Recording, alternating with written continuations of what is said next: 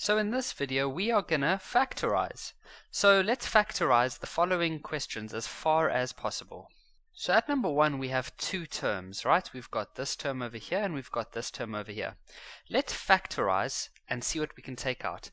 So you need to separate things. So I see that there's numbers, so that's a 3 and there's a 9. Then there's x's, and then over there there's an x. And then there's y's over there and over there. So looking at the numbers, what is the biggest number that can go into 3 and 9? Well, 3, right? So we can take out a 3. Now here we have an x squared and here we have an x. Well, the biggest out of those two that we could take out would be x. And then both of them have a y, so we can take out a y. We then open up a bracket and we see what's left over. So in this first term, well, that 3 was taken out completely, so we'll just be left with 1. This term originally had two x's. One of them was taken out, and so we have 1 left over. And then there is no y's left over. Going into this next term, well, 9 divided by 3 is 3. And then this term only had one x, and it only had one y. Both of those were taken out. And so that will be the final answer. If you ever want to check yourself, you could multiply the 3xy back into the bracket and you should end up with the original answer. Moving on to number 2, so we have two terms once again.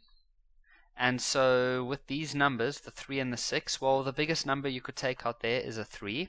This one has an x squared and this one has an x squared, so we can take out an x squared.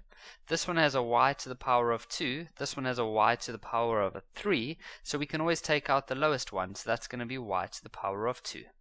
We then open up the bracket and we see what we have left. Well, we're going to be left with a minus 1 over here, because if you had to multiply this back, you would get minus 3x squared y squared. Then we're going to say plus, and then 3 times 2 gives us 6, and then this term had two x's, both of which were taken out over here, and so there's no x's left over. However, there will still be one y left over, because this term originally had 3 y's. We only took out 2 of them. Here we have 3 terms. We have term number 1, term number 2, and term number 3. There is no number that can go into all 3 of those, and so we can't take out any numbers. Yes, there's a 4. You could have taken out a 4 if it was only this term and this term, but then this term at the end would have been excluded. We can't even take out an a, because yes, this one has an a, this one has an a, but this one doesn't. So we can only take out a b. So this term here has a b squared, this term has a b squared, and this one has a b4. So you can always take out the lowest one, and that's going to be b squared. Let's see what we have left. So in the first term, the 4 will still be there, and the a will still be there. In the second term, the 8 will still remain, the a3 will still remain, but the b squared won't be there. The third term originally had 4 b's, so we took 2 of them out, and so it will still have 2 left over. Here we have 3 terms, that's term 1, term 2, and term 3. They all have an x. The first term only has 1x, the second term has 2, and the third has 4. So you can always take out the lowest amount, and so we can take out an x to the power of 1. So what are we going to have left in the first term? Well, if there's nothing left over, you should always write a little 1 over there. In the second term, the 2 will still remain, and one of its x's will still be there, because it had 2, and only 1 was taken out. The third term originally had 4 x's, however 1 has been taken out, and so it will have 3 x's left over. And moving on to the last question, well, we can't take out an x because this term has an x, this term has an x, but this last one does not.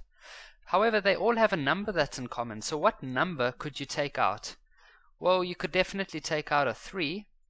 Then all that will be left with in term 1 would be negative x cubed, would be left with negative 2x in term number 2, and negative 3 would be left with in term 3. How do we know this? Because if we had to multiply this 3 back in, you would end up with minus 3x squared, which is what we had. If you had to multiply the 3 over here, you'd get minus 6, which is what we had. And if you had to multiply this 3 over here, you'd get minus 9.